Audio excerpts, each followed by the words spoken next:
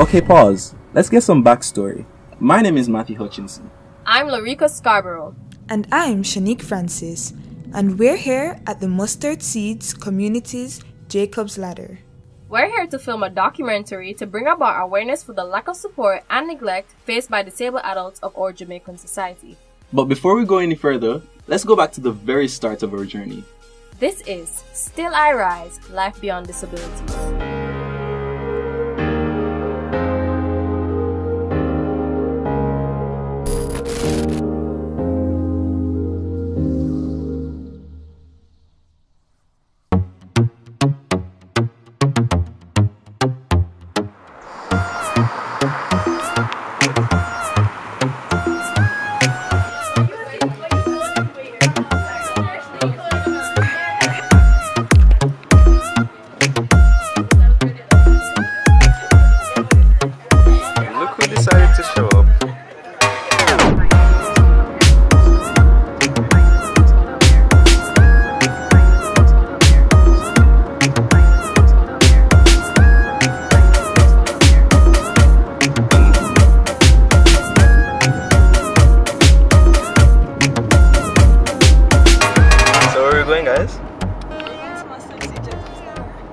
And what are we doing there?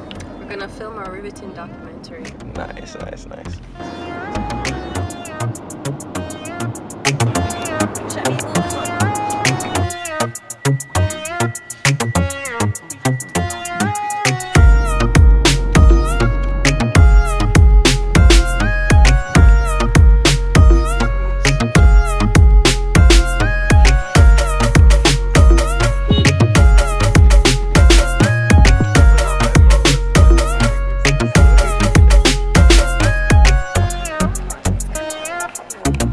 Hey guys.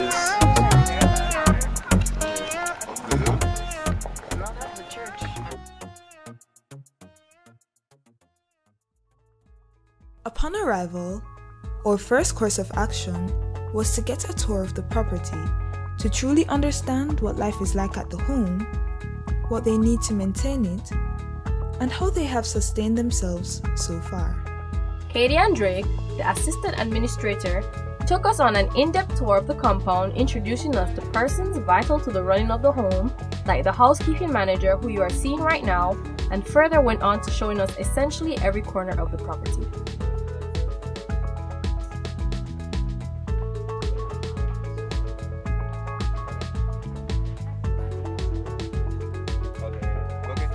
This began with the kitchen, where we were able to see the preparation for the day's meals, and we were able to witness the heart, soul, and love poured into every meal prepared by the chefs. Miss Drake was also nice enough to give us some insight on some of the more important parts of the property.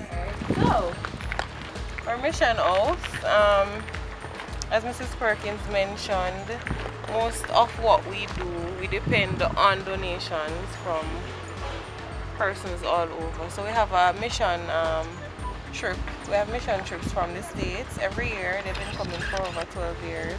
We have groups coming in every week from December to about July, August. And so they come here to do various construction work. So they help us build the cottages. We have therapy groups that come and work directly with the residents, medical groups, groups that come and do assessments of the residents, groups that work on the farm, and while they're here, this is where they stay. So the house accommodates 26 persons. They have 2 living rooms. It's a dormitory kind of setting. There's a laundry room, kitchen, you name it. So they stay here for the week while they work with us, and actually they pay to come here. So whatever they pay us, that's what pay our salaries by food, clothing, you name it.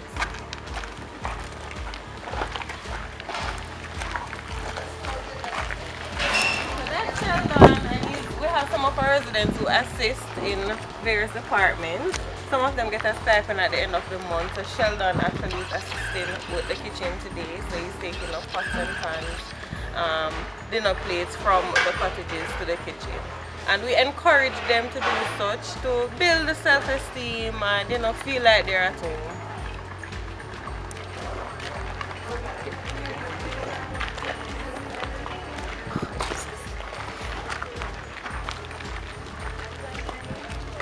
So this is our chapel, the Sacred Hearts of Jesus and Mary. We call it the Cathedral of Mustard Seed Communities, as this is the largest of all the chapels in all the 14 Mustard Seed homes across Jamaica. This chapel is a donation from a couple, Mr. and Mrs. Writer, out of the United States. Now this couple has never been to Jamaica. They've heard about Mustard Seed, wanted to do a contribution. So this was their contribution, the entire funding of the construction of the chapel. And this was constructed and opened in 2012.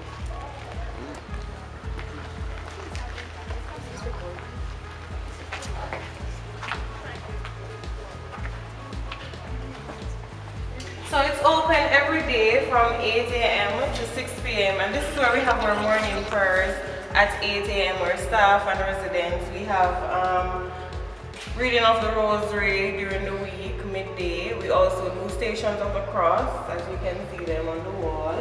So that is done during Lent. And the Stations of the Cross, as you see, you can notice the African theme. So we have 2 homes in Africa, one in Nicaragua, one in Malawi, so those were done in Nicaragua. So you see the African theme. The pews, these were disposed of from an old church in the States and they were shipped down. Some of them were actually cut to fit in the containers. The 2 signs on the wall, thank you Lord, and easier. You'll find it in all Mustard Seed homes, chapels, and these are done by a donor in Australia. So this is our baptismal pool. As you know, Mustard Seed Communities is Catholic based. So most of our residents, they are Catholic. We don't force them. So those are cognitive of making their own decisions. We encourage them. We don't force them. So we have baptisms at least twice a year. Our last was in May. We had about 15 residents getting baptized. So usually the pool is cleaned out and filled up if we're having baptisms, which is usually done on the first Sunday of a month, where all the 13 homes, other 13 homes will come here. We have the baptism. The mass is usually celebrated by our international director, Father Garvin Augustini, and then we have a feast afterwards. Feast and fellowship with the other residents from other homes. Our columbarium, so that's, as Mrs. Perkins mentioned, this is the final home for our residents. So while others will be transferred across the communities, internally in Mustard Seed, this is where they'll live out their lives. So once they're here, they have nowhere else to go. The family, well, some have families who will visit once a year or so, and this is where they are.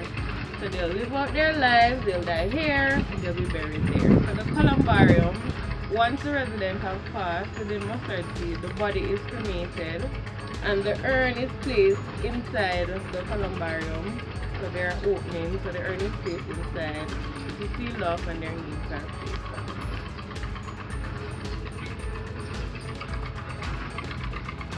So we have 3 more cottages here. This is our external missions cottage. So with the mission group, there is usually a group leader or a chaperone, and one group can may contain between 12 to 15 persons. If there are excess, they'll stay on this side. So this is our mission cottage for the mission team. So once the mission reps are here, which are internal staff who oversee the mission group for the week that they're here. So we have a security, a mission rep, and a driver, and this is where they'll stay. And this additional cottage, if there's a priest, a deacon, any member of a clergy with a US visiting mission team, they'll stay here for the week.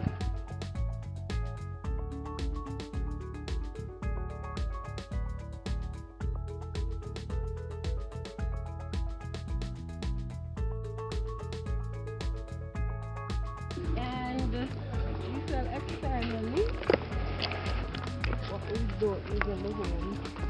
And one house, the crop will last for like 6 months. And they can reap up to 800 pounds a week.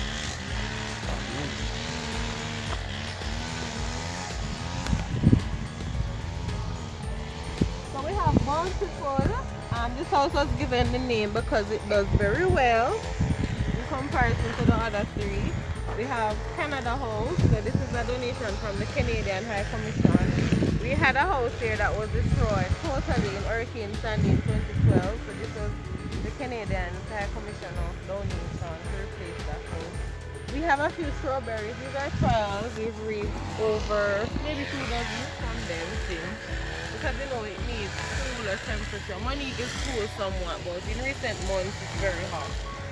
So we reaped a few in the summer.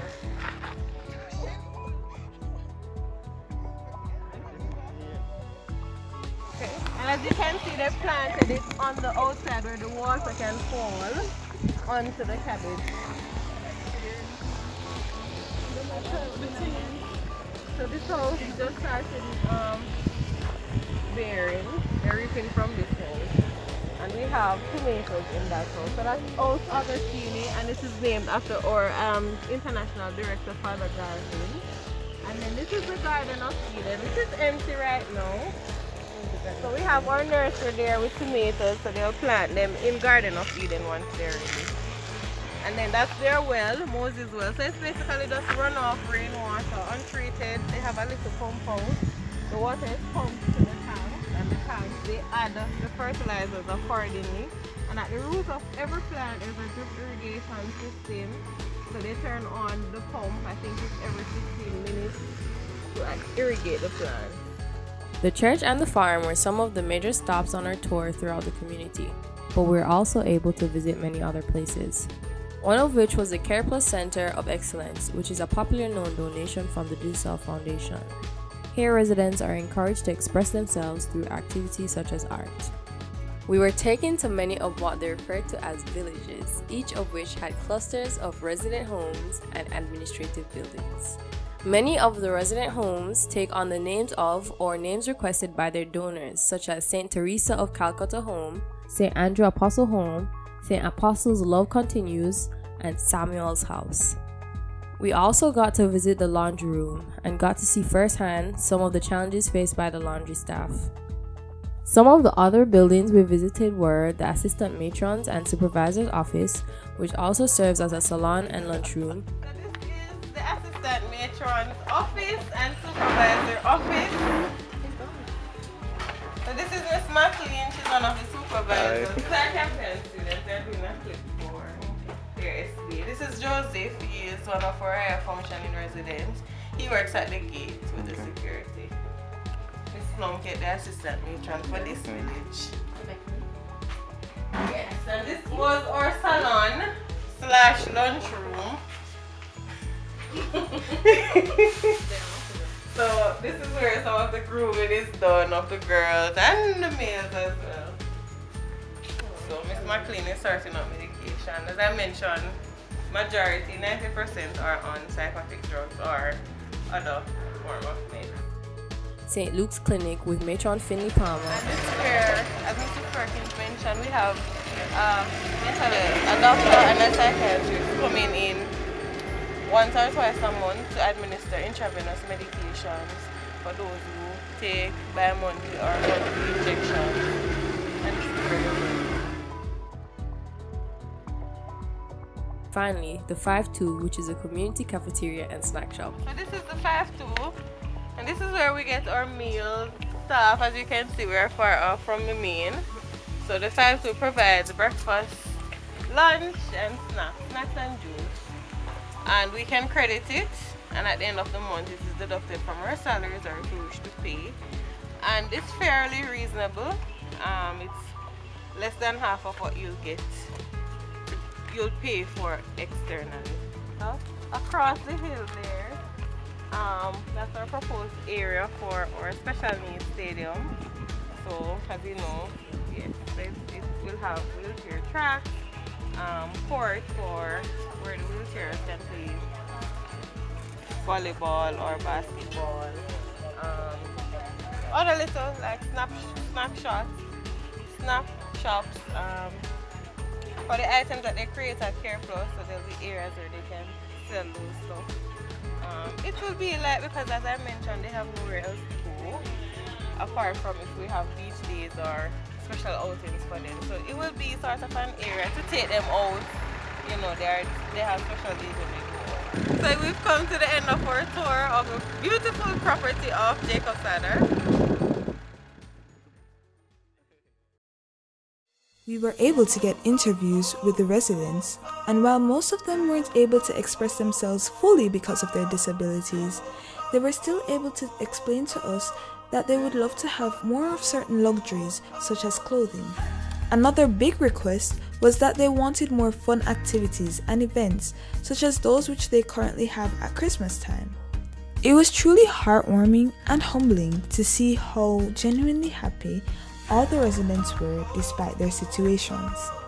Homes like Jacob's Ladder provide solace for these disadvantaged individuals, and the care they provide for them is unmatched. It was easy to see that the residents felt the same. When asked if they enjoyed life at Jacob's Ladder, they were quick to answer yes. They credited the caretakers for taking good care of them and providing them with a home. There can be many misconceptions about whether persons with disabilities can be productive workers, but at Jacob's Ladder, those who can work for a stipend as a way to establish an active daily routine. Here we have Mark, who works in the canteen. We watched as he diligently closed up shop, cleaning dishes and more before we went to speak with him. He made it clear that he loves to work and that he loves the life he's been able to create at Jacob's Ladder. Many of the workers who are vital in the day-to-day operations of the home also had their piece to share as we questioned them about their roles at the home. Jenny, I'm a laundress. I'm Violet, I'm a laundry. Our duty here is we come in the morning, we work on shift anyway. I come in 8 o'clock, but we have another lady, she come in at 7 and she's starting duty. So when we come, we start to hang out because sometimes we leave our clothes to hang out. So we started to hang out. Then we take up dry and fold, pack the bags, if you see the bags inside there, and send them to each dance. I'm here 5 years now. Yeah, I'm here 3 years now. Yes? Yeah. Is it pay my rent, pay all my bills. So I love it.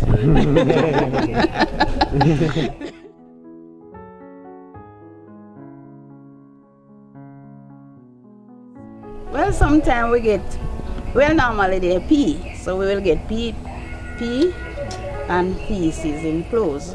But if it stay bad, we always, because normally the caregivers do that job.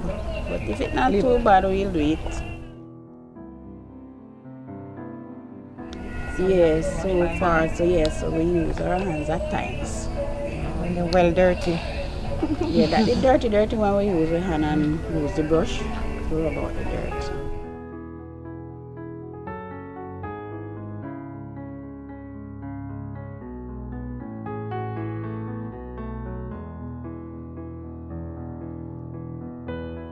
Oh, we would need a dryer. That will help us. Not like when we have rain. Because normally when you have heavy rain, you see that thing there? It don't dry the clothes. You have to have a sunny day and the clothes dry. Or if you have breeze, the breeze will blow and dry them still. But we would love to have a dryer. That's basically what we would like right now. Yeah, well, yesterday we have a meeting with Miss Perkins and tell her that we would need a smaller machine to do small loads because like the doctor clothes or them going out clothes, we don't want to mix them up. But if we mix them in the bungle that we get, we're not going to know them unless there are names on it. Yeah.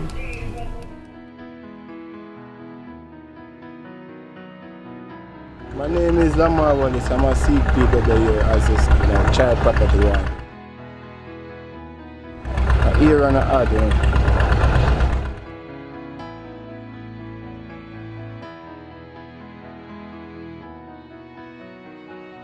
Yeah, like we patrol the property. Make sure it's everything in place. Nobody now broke the islands. Security works as usual. It's nice working here, you know. I learn every day, you know. Same resident. Everybody here can teach us something, I understand. I like my job, yeah, when I'm I like working here.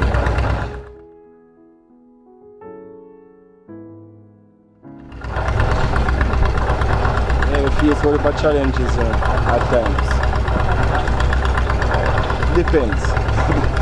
I'm not going to be specific and say anything, yeah? It depends.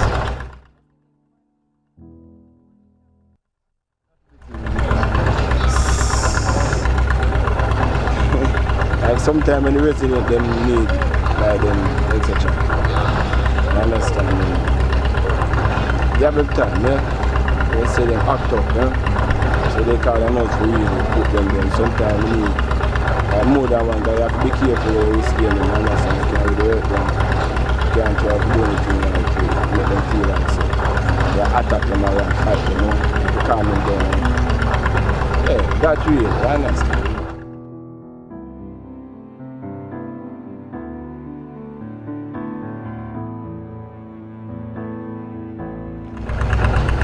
I make them have more fun there, you know, have more sports, you know, for them really go out and enjoy themselves, feel normal, yeah?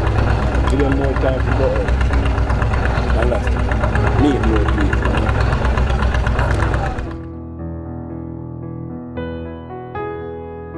I'm Jennifer Allen. I'm a caregiver supervisor. August gone, 11th of August gone is 10th year.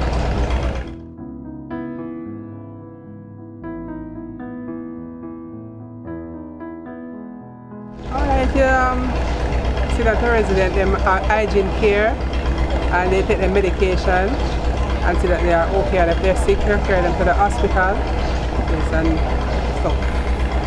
And then see that they get their meal on time and their medication on time. And no abusing, and you try to love them as your own.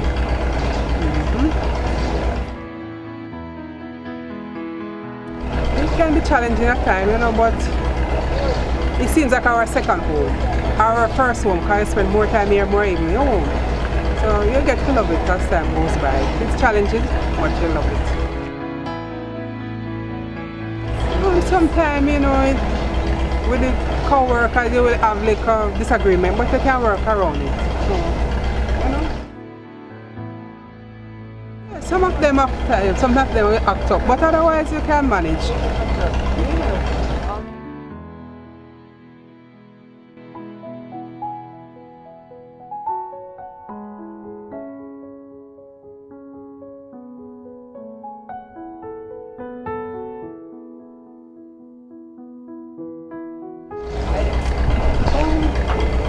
The greatest thing, some of the people to love them more, that's all.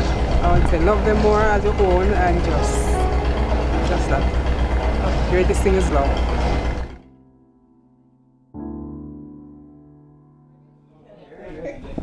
I'm Kaden Drake. I am the Acting Assistant Administrator at Jacob Sada Mustard Seed Communities, and this is one of 13 homes in Jamaica.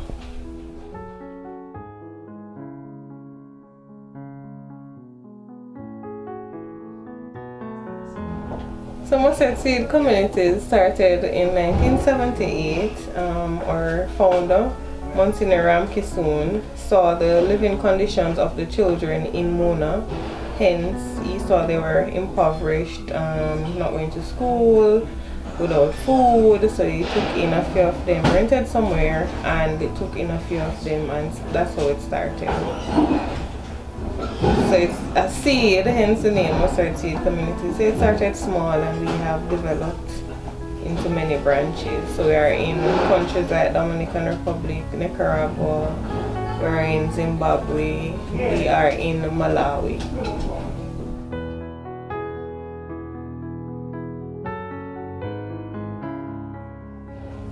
So at Jacob Sada, we have residents with mental and physical disabilities, including autism, schizophrenia, Down syndrome, mental retardation. We have a few who are suffering from cerebral palsy as well.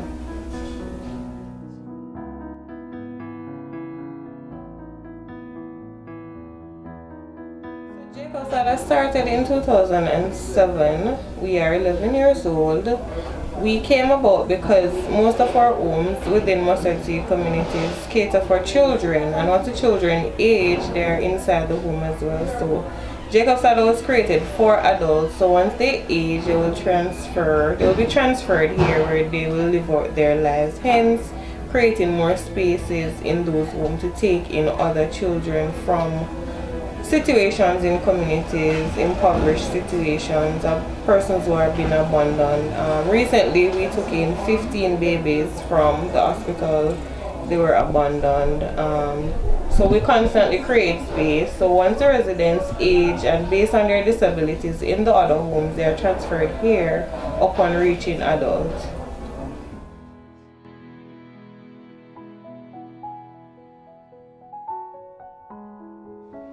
So most of our residents are pretty much engaged in various activities. We have those that work on the farm, so they'll assist in feeding the animals, taking them out to be grazed, and they'll assist in cleaning the greenhouses, in reaping the crops, in bringing the meat to the kitchen. We have those who work in the laundry, so they'll help the laundresses in folding the clothes. We have some of the boys who transport the dirty laundry to and from the laundry house, transport back the clean laundry to the cottages. We have those that assist in the kitchen, so they'll take down the meals for the other residents. They'll help to wash pots and pans, you name it. So their lives are pretty much engaged. We try to engage them as best as possible in daily activities.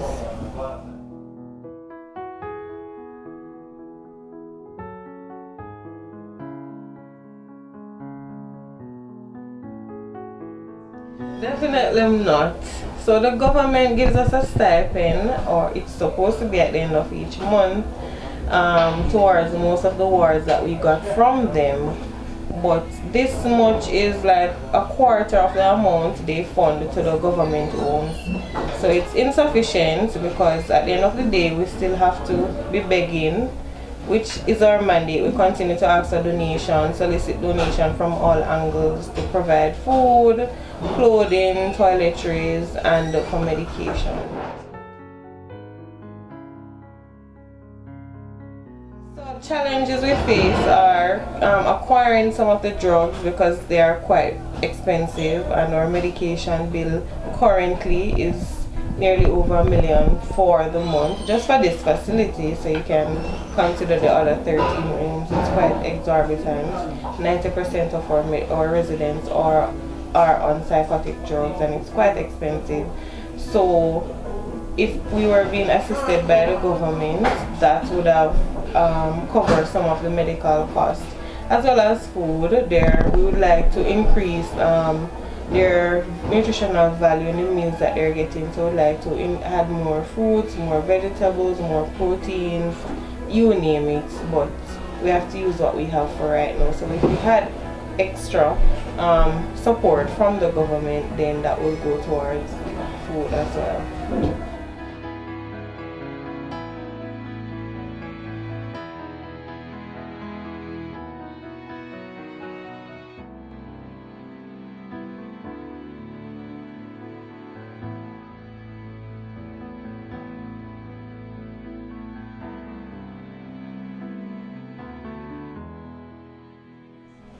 So we have some residents. We have about 2 in 10 who are regular visitors, so they come once a week. We have one person, she was here yesterday, she visits once a week.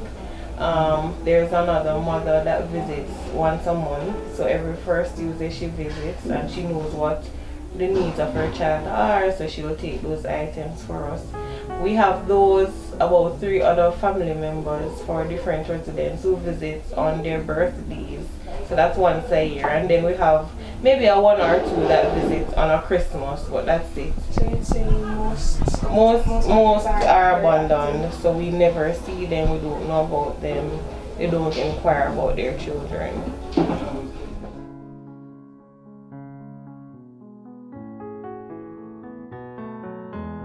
So apart from financial aid and food, clothing, and so on, I think visiting, interacting with these residents, because they need love, they're humans, and they require attention and care.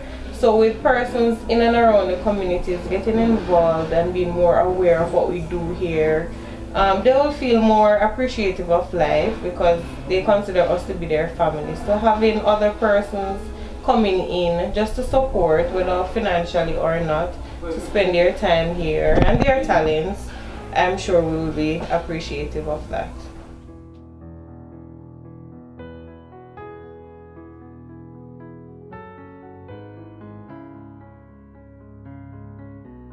So we plan to accommodate at least 500 residents. This is where they'll live out their life. We plan to have a stadium where they can go for recreational activities, swimming, football, basketball, netball, snack shops, to increase their skills. We have residents who are interested in going to college. We have one resident who started a book and she wants to complete that book. So we're moving towards that. We also have one who has been doing IT and wants to continue in that course. So we're planning on sending her to the college. For the future, self-sustainability, wherein we eat what we grow what we eat. So most of what we use, we want to be able to farm it to provide for ourselves.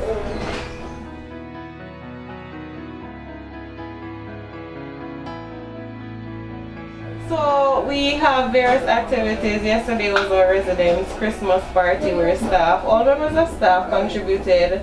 They picked names for residents and they purchased gifts. So all the residents were presented with 100 gifts. We treated them to special lunch. They had face painting, bounce about, music, dancing. From time to time we have football competitions. We're hoping to have one soon. And basically just enjoying each moment with them. We have other groups coming in to celebrate Christmas and New Year's with them in terms of sharing lunch as well as interactive activities.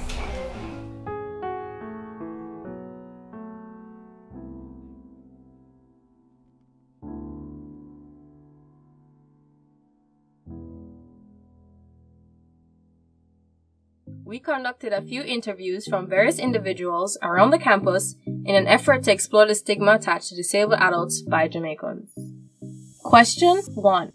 Did you know that at the age of 18, disabled individuals are no longer adequately supported by the Jamaican government? No. I vaguely heard that.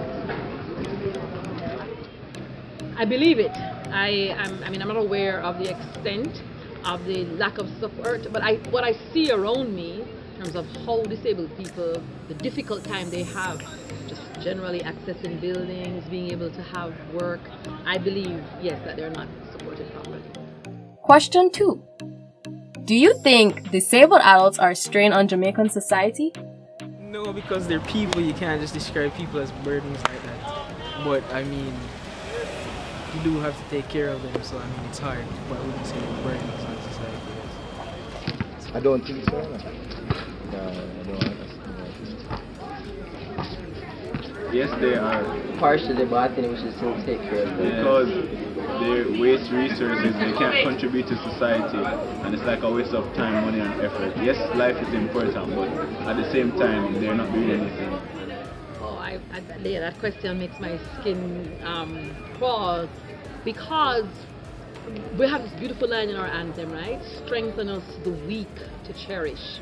And in some ways, our disabled brothers and sisters, I mean, I don't think they consider themselves less human, but they are the people who need our help. They need a hand up to be able to take their rightful place. It's not a favor we do them in society. And so they're not a strain. In fact, if you know people who are challenged, you know, visually, many of them, physically, making tremendous contributions to our economy because they've been allowed, because they've been given the opportunity to do so. So no, I don't consider them a strain at all. I think we're being foolish, wasting what they have to offer us. Question 3. Do you think that Jamaica is accessible for disabled individuals? Not much, because being as a driver and seeing the sidewalks, not all sidewalks have a channel for disabled to have access to, so I don't think so. Do you think? I don't think so.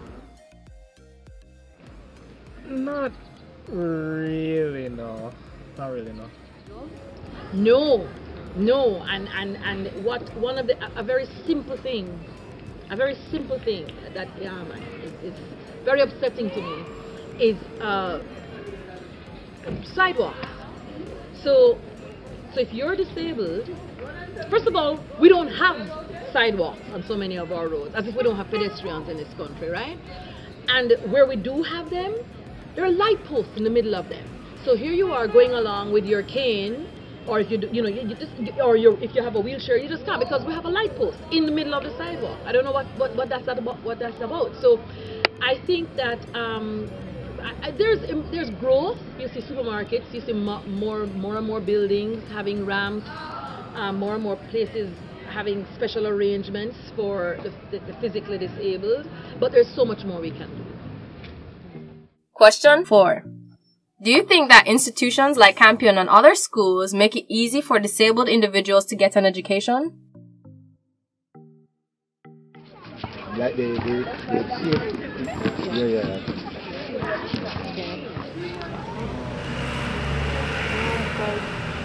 They have specials in specific schools that they go to already.